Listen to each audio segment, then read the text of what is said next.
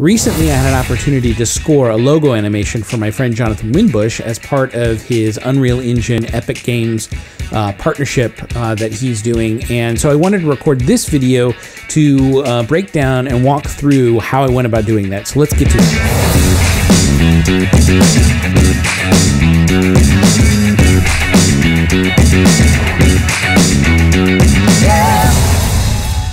So here we are in Cubase, and I have the logo animation open up right here in the video. If there's anything in this video that you would like to know more about, definitely let me know in the comments below. I'm going to kind of run through this pretty quickly, but if there's anything that you would like me to record another video about or spend a little bit more time explaining, definitely let me know in the comments below. But here we are. I'm going to play through the logo animation, and this is what Jonathan gave to me. And you know, the only creative that he really, kind of gave me in terms of direction was he kind of wanted a Tomb Raider type feel to it. And he did kind of want some kind of, not hit, but kind of a resolution, if you will, when the logo resolves. And so that's one of the things that I did here. So one of the first things that I did was I actually created, I used a product here called Damage. I'm going to actually open it here. Here we are with Damage. This is Damage 2, Heavyocity's new product here, and this is amazing. I'm going to close this video back here. This is amazing. And so actually one of the first things that I did was I actually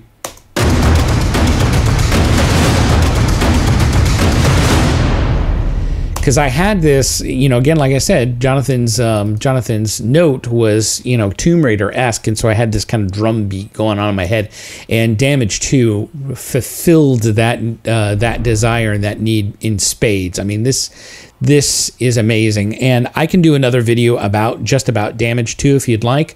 Let me know in the comments below. But this is how I started. I started with Damage 2, and I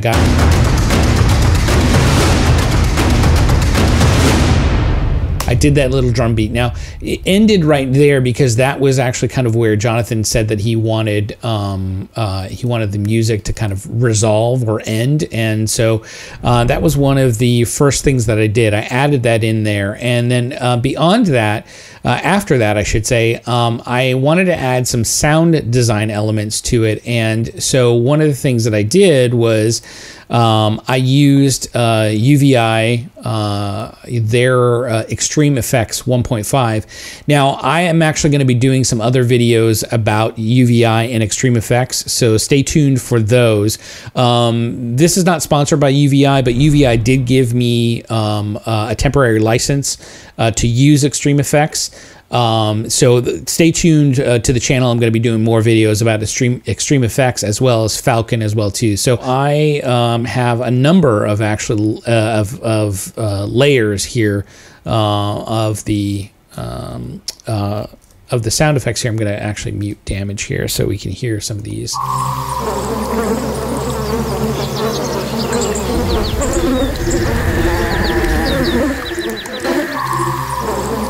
So these are the sound effects that I'm getting from Xtreme FX. So this is a really, really great product. And again, like I said earlier, I'm going to be doing some more videos talking about this stuff. But it is pretty easy to find some things. They've got some wonderful things here in this particular library. They've got these wonderful scenes, which is really good. I actually used, I think there was an underwater one that I used, which is right here. Yeah. So, which is, I used it right here. Where is it? No, I didn't use the underwater one. Sorry. I used Night and Day, which is also one of the scenes here. And then I used this. Oh, I used Water World. That's what I used. Not underwater. I used Water World.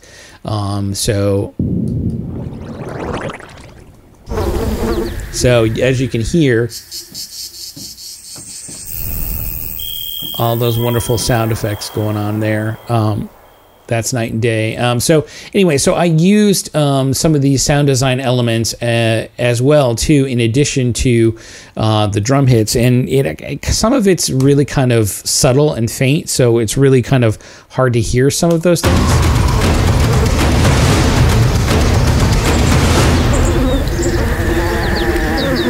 And you hear most of it.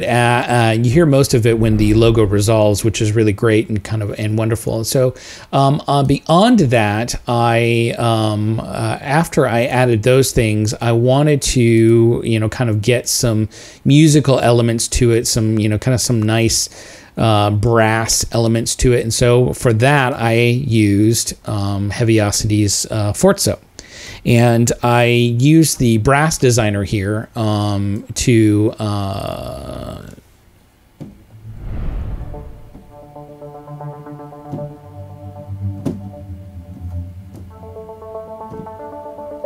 so as you can hear, actually I think I need to go back.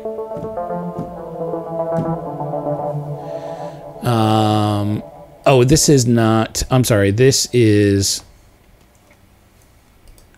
So I used Forzo to give me those particular elements, and I have actually 2 instances of Forzo, and this top instance right here is, actually I'm going to solo this so we can hear that.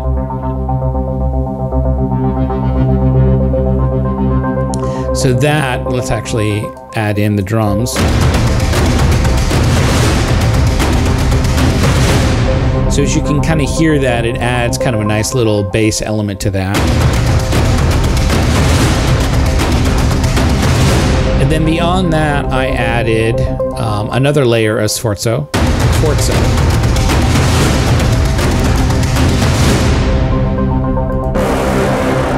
So here we go. I've got the loop designer.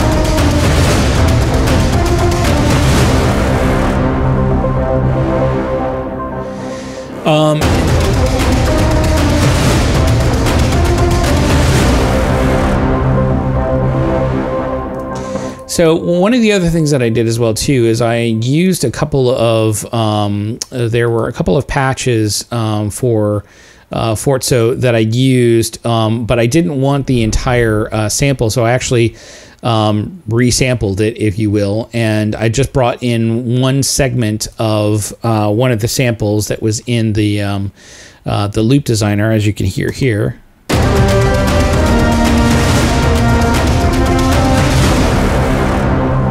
And then I also have another kind of hit from Forzo that.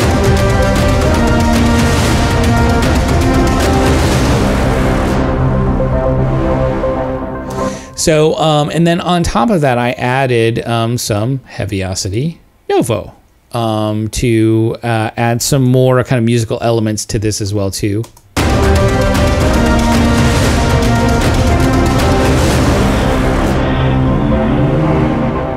So with this particular patch, it's also the loop designer, and actually I'm going to, let me go back here, let me mute those. I'm going to mute that, and let's mute all of you.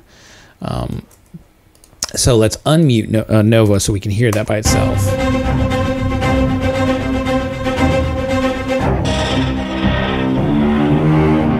So that's kind of what Novo's doing. It's kind of doing some fun stuff there, adding the drums.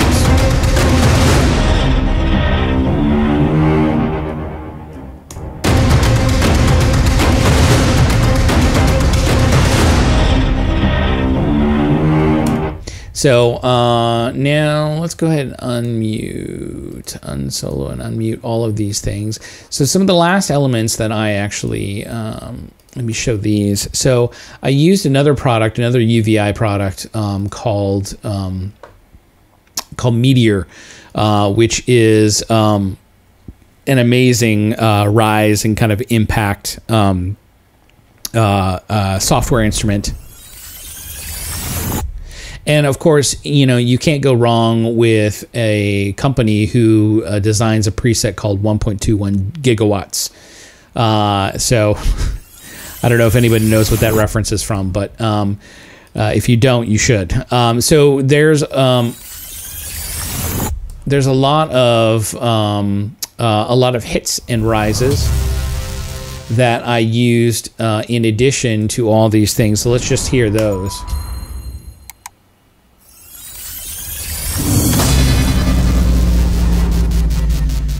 So I basically use that as kind of a slam into the logo resolution. And so if we undo all of this stuff and hear it all once again.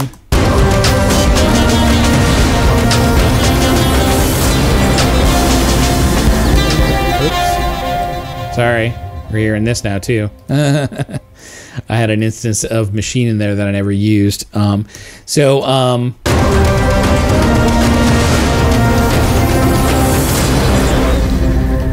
So that's kind of the whole thing right there. Again, if you have any questions, definitely leave them in the comments below. If you'd like me to spend a little bit more time on a particular library here, again, all I used was Heavyocity and UVI.